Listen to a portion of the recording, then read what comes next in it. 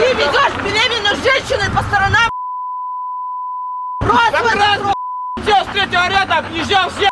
Стоял, 80. ты тут не был, ты тут не видел, ты что умничаешь, тут стоишь. Да давай, суди. Давай, засужи. В Екатеринбурге вечером на перекрестке с условным названием «Мера», что расшифровывается как «металлургов рабочих», приключился неравный бой. Тяжелый бездорожник Ссан-Йонг, спереди усиленный кенгурятником, влетел в водительскую дверь значительно более легкой «Лады Приоры», в которой, помимо всех прочих, ехала 23-летняя женщина на 9-м месяце беременности. По счастью, после замеса на вопрос «Как дела?», она ответила «Да пока вроде нет», и с черепно-мозговой травмой на карете отправилась в больницу, возможно, уже даже рожать. 8,5 месяцев это не страшно, это нормально. Вот у нас беременная женщина, девушка. Скорая прибыла к месту. Куда повезете какой? Скажите, я просто переживаю очень сильно. Она беременна 8,5 А вы с девушкой в машине находились в момент? Нет. Вы родственник? Мама. Я родственник. А что произошло? Как можете рассказать? Я вообще ничего не знаю. Вам позвонили, сообщили? Да, нам позвонили, мы приехали. А кто с девушкой в машине был? Не знаете? Вот сын. Декорация замеса такова. «Лада Приора» с группой из 3 молодых людей и беременной дамой на борту по улочке рабочих выезжала из цыганского поселка на более широкую и главную улицу металлургов. Когда на этом перекрестке не работает светофор, улица рабочих превращается во второстепенку. И пилоты в этом месте ориентируются на знаки свыше. Уступи дорогу, а потом рули направо. Но в этот вечер светофор работал в штатном режиме, потому пилот Приоры ориентировался исключительно на его горящие глаза. И вот когда ему показалось, что пилоты в ортогональном направлении по металлургов уже все встали на красный, он пошел на поворот. А в это самое время по ближнему ряду на перекресток вылетел бездорожный Ссан-Йонг, пилотируемый Игорем, везшим своих знакомых с праздника. И как это зачастую бывает, возник вопрос.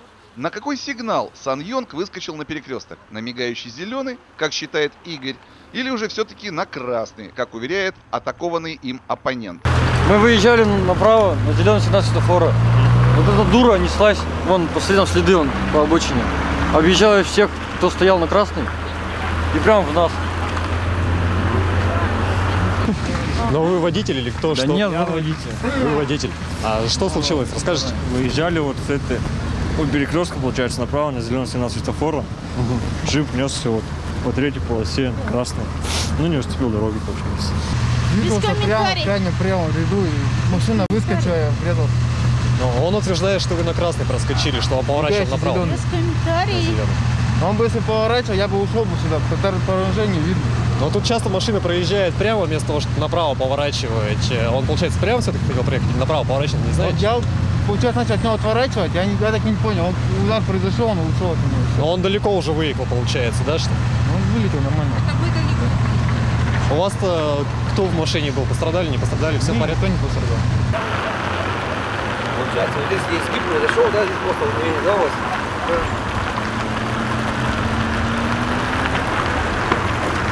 В общем, кто в этой ситуации ехал на красный, а кто не пропустил, будут решать гаишники. Может, у кого-то объявится запись регистратора, которая значительно облегчит работу инспекторам. Ну а по факту, после замеса мы имеем в сухом остатке. Пилот Приоры и его беременная пассажирка стукнулись головами о железо и отъехали в больницу. В Ссан-Йонге никто не пострадал. Казалось бы, на этом можно и завершить. Но неожиданно на месте ДТП нарисовались люди, у которых в цыганском поселке баня, и которые каждую субботу на этом перекрестке рискуют жизнью, тормозят движение, дожидаются до верного и только убедившись, что по металлургов точно все стоят как врытые, начинают поворачивать.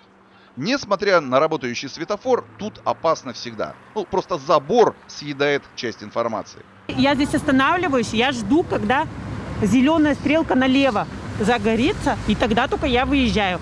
Потому что тут снесут из-за вот этой стены. Не видно, здесь постоянно эти аварии так происходят. Они же на моргающие едут. Видите, даже вот... И они остановились, полиция, за мной. И знаете, что говорят? Вы, говорит, что, говорит, встали-то стоите? Вы сначала предъявите документы. Выехать. Я говорю, а как я поеду? Говорю, у меня ребенок сзади сидит, я не могу выехать. Вы видите, как сломя голову несут? Когда, говорю, увижу пешеходный, тогда только поеду. И вот они мне говорят, нет, вы не должны задерживать задних. А как выезжать, если они несут...